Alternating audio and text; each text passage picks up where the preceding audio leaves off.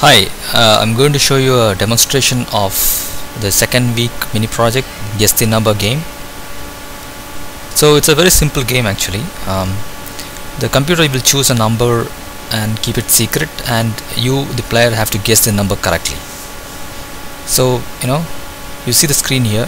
So by the default, in the default range is always 0 to 100, and you can also choose the range 0 to 1000. So let's play in the default range 0 to 100.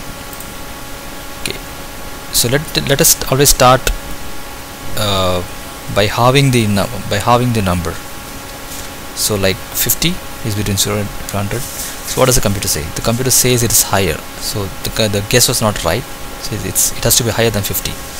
So what is the half of 50 and 100? 75. Let's say 75. It stays still higher. So let's say 87. It says higher.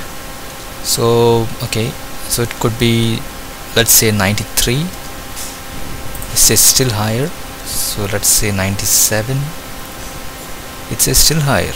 So this is either 98 or 99. So let's see, 98. Okay, I got the guess right.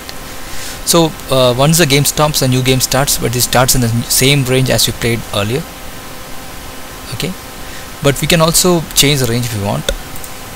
Now it's in the range 0 to 1000. So the secret number could be anything between 0 and 1000.